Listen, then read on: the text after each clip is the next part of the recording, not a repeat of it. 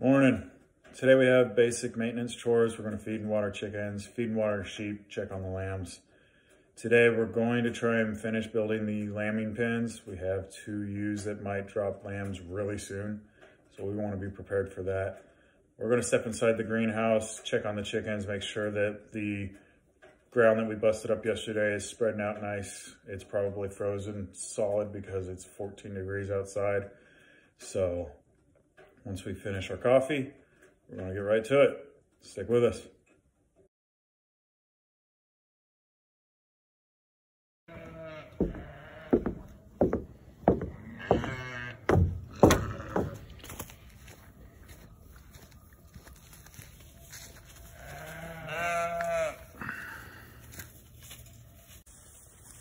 So in the morning, the lambs are very vocal. They let you know when they're ready to eat breakfast. So what we pretty much do, we throw a bale of hay. We do square bales, throw a bale of hay in there, and then we take a couple flakes and bring it inside the shelter logic there for the mama who's taking care of her lambs. We keep the lambs and the mama ewe pinned up for a few days, make sure that they're feeding properly, they're growing right, and that mama is actually taking them.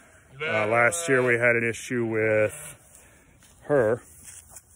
She refused to take her lambs, so I think it was mama right here actually adopted her lambs and raised her own. So she's a good mama. We definitely want to keep her around. So hang tight. We'll get this done and we'll move on to the chickens.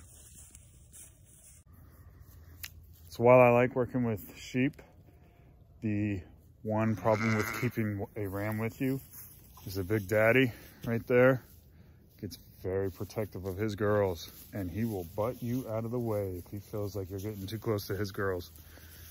I need to set up a pen, keep him locked up when I work with the girls because it can get kind of dangerous. He's knocked me down on my butt a few times, and he's a big ram. And all right, Big Daddy. He's a good guy though. So. There he comes. You be good. Jerk.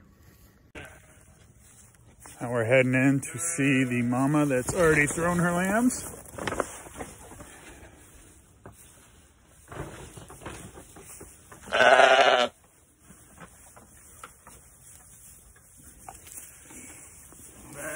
Good mama.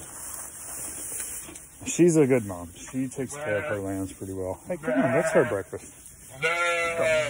So now we gotta water them and clean out this logic. Open up the doors. It shouldn't be too windy today, so we can open the doors and let some light in and let some fresh air get in there. We keep the doors closed when it's windy because we don't want to freeze out our lambs. So now we're inside with the chickens. As you can see, they scratched it down pretty good last night. So they flatten it out and get it all gone. It's freezing out here. So I'm gonna hurry up and do this, go back inside and get another cup of coffee, and we'll check back in later.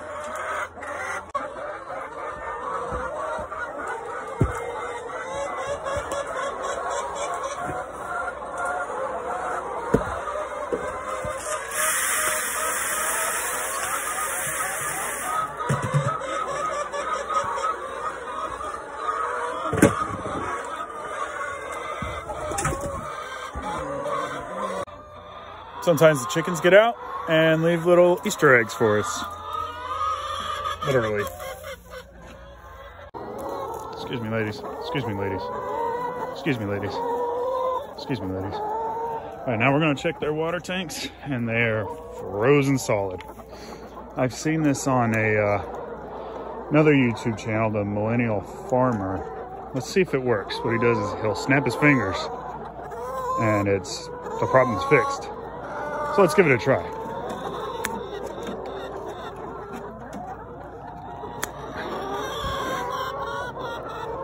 Is there some magic word that I'm supposed to use? Let me know in the comments below.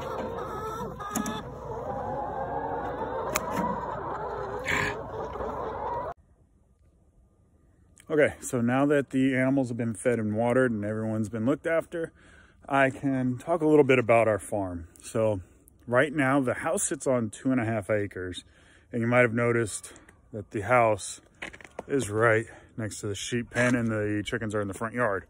So that is because we only have 2.5 acres. And in the wintertime, there is usually a lot of snow this time of year. It's a lot easier to have the animals in our backyard, really close to the house where I can take care of them in the cold. And when there's a lot of snow, I can't get this truck out into the fields because this happens.